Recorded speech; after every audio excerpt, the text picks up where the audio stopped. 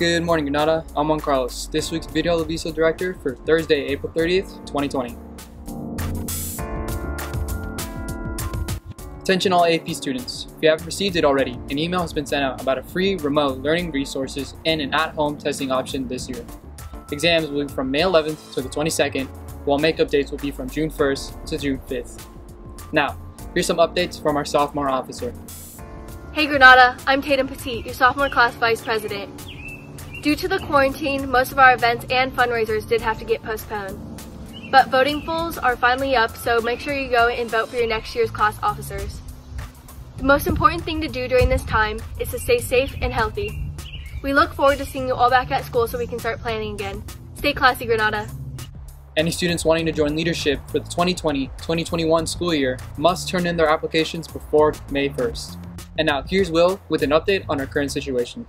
Hey everyone, my name is Will and today I'll be sharing with you some coronavirus updates.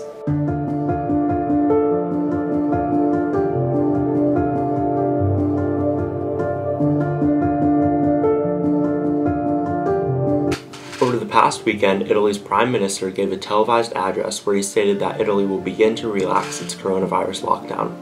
This includes reopening parks and allowing people to visit their relatives in small numbers as long as they're wearing masks.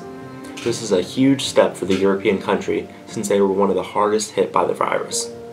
Now, let's go about 5,000 miles northeast to Wuhan, China, the epicenter of the COVID-19 virus.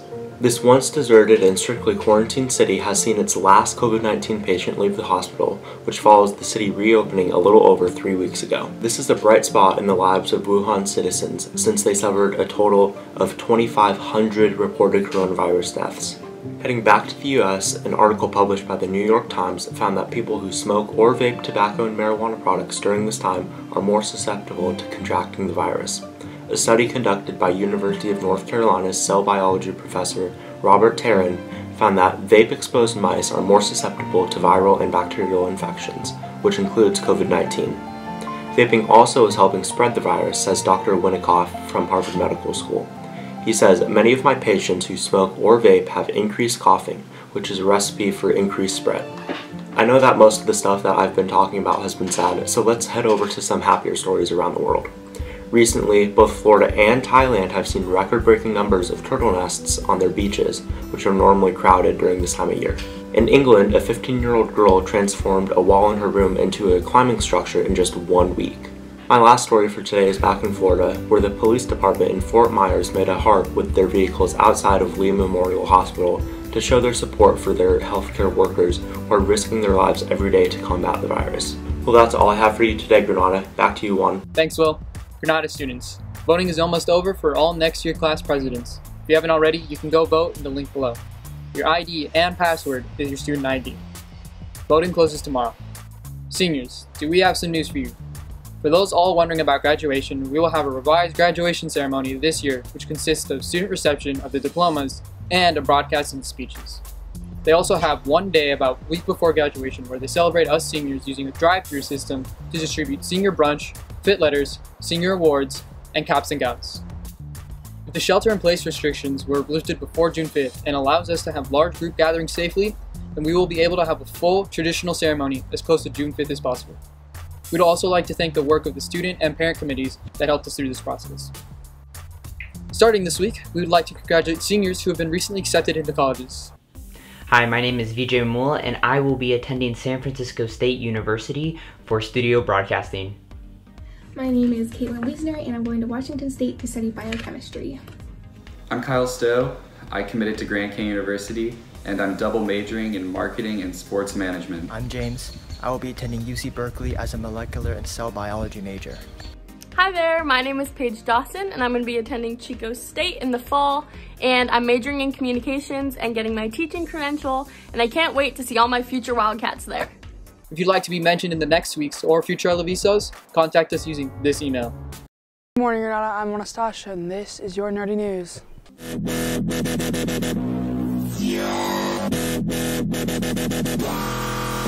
It worked for Trolls World Tour, and now Warner Bros. Is going to try and do it with Scoob. The new Scooby-Doo prequel, Scoob, was due to hit theaters on May 15th.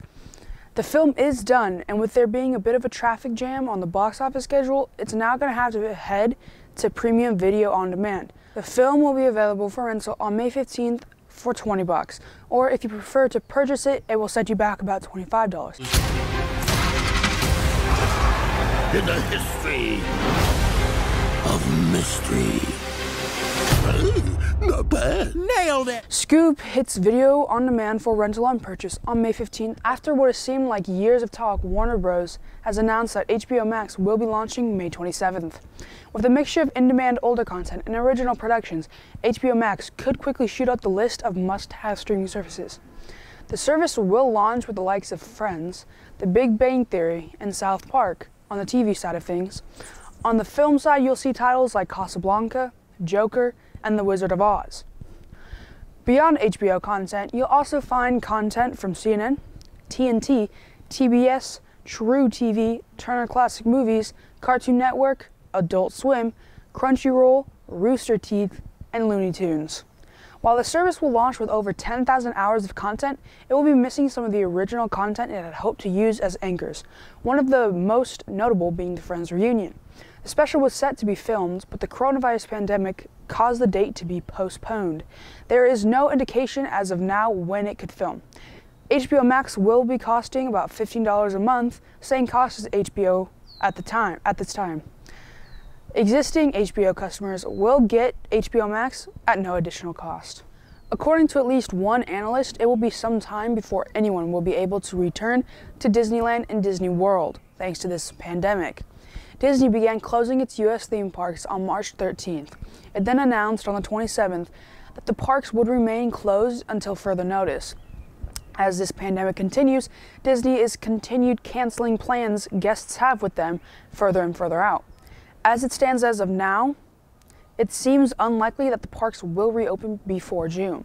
On Monday, Swiss banking giant UBS alerted investors that it feels as though Disney will not reopen its parks until January 1st of 2021, and that the attendance will more likely be no more than 50% of the 2019 levels for some time.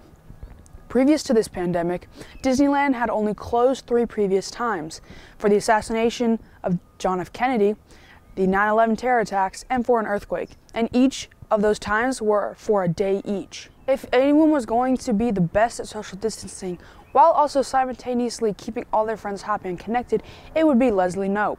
While we all bid a fond farewell to Leslie and the Parks and Rec crew in February of 2015, the gang is getting back together for one more show. Even better, it's one more show set in our current timeline. A brand new episode of Parks and Rec will air today at 8:30 p.m. Eastern Time on NBC to raise money for Feeding America's COVID-19 Response Fund. The show will include the whole original cast, which includes Amy Poehler, Rashida Jones, Aziz Ansari, Nick Offerman, Chris Pratt, Adam Scott, Aubrey Plaza, Rob Lowe, Jim O'Hare, and Retta. It will follow the Parks and Rec cast's attempt to stay connected while also staying apart, attempts that are, of course, spearheaded by everyone's favorite government employee, Leslie Knope. If you want to watch it, then the easiest way to do so is obviously to tune in via your television. NBC is free to watch over the air, so as long as you have cable or digital antenna, you should be good to go. Well, that's all for today, Granada. I'm Anastasia, and this has been your Nerdy News. Stay safe, stay happy, stay positive. Well, that's all for today, Granada. I'm Juan Carlos. This has been your video Aviso for April 30th, 2020. Have a great day, and stay classy.